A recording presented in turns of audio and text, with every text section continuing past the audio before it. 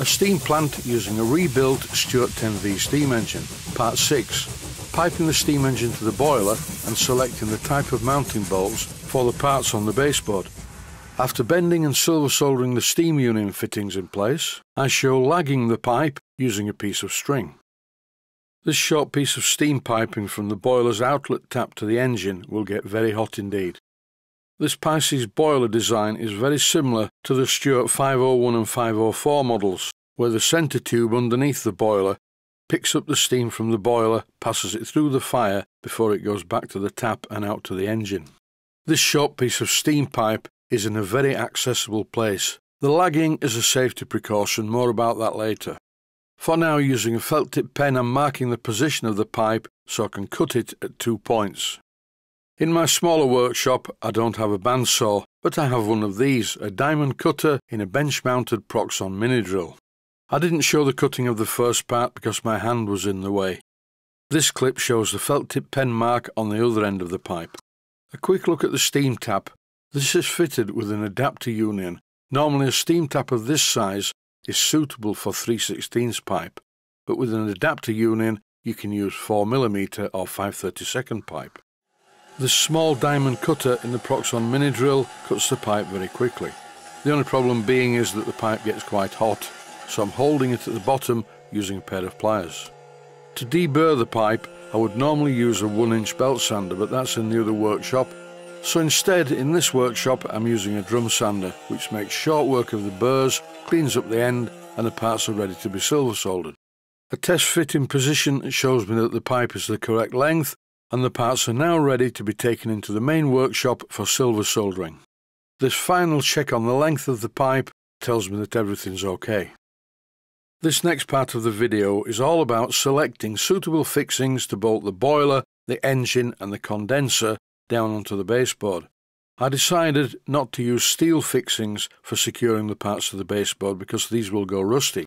For the boiler and condenser, I'm going to use dome head brass bolts. These are also known as machine screws. I am not going to use wood screws though. I could use things like this, but I really don't like them. I prefer an engineering option. This is not what I'm going to be using. It's a countersunk 4BA bolt. I intend to machine the heads off 2 of these bolts, and in place of the bolt head I will Loctite a brass nut in place. This will look a lot better. I think for the engine it's far better than either a wood screw or a dome-headed bolt. Although I think it's a good idea to provide both types of fixings so the owner of the plant can decide which type to use. Back to the piping. Here's the fitting from one end that I silver soldered onto the pipe. And to be honest, I made a bit of a mess of it. I used some very thin silver solder that appeared to run worse than the normal stuff does. But this doesn't matter at all because the pipe is going to be covered in string. And talking about string, this is what you need. This is not polypropylene string, that would melt. You need to select a material that will not melt when subjected to these high temperatures. Why the superglue? Well, first of all, you stick one end of the string to the pipe itself, and then you start winding the string around and around the pipe. Periodically apply some superglue. This is ordinary superglue, not the stuff I would normally use. I use medium viscosity superglue for most jobs. This stuff's very runny, which is great because it soaks into the string very well. This is a very tedious yet strangely satisfying job, particularly when you get to the end. And when you get to the end, cut the string underneath the pipe where it's not very visible. Here's a job almost complete. I cut off the string underneath the lower part, then I finely trimmed it so the cut end was underneath the pipe, and finally applied some more superglue to this area. The job's nearly done, but the string is a bit hairy. Here I'm quickly introducing the lag into the flame on my blowtorch. Needless to say, make this a quick job, you don't want to burn the string. This shows the pipe after it's been through the flame, and it's a lot better. You can actually paint this string using some white paint, but the paint doesn't stay white for long owing to the high temperature.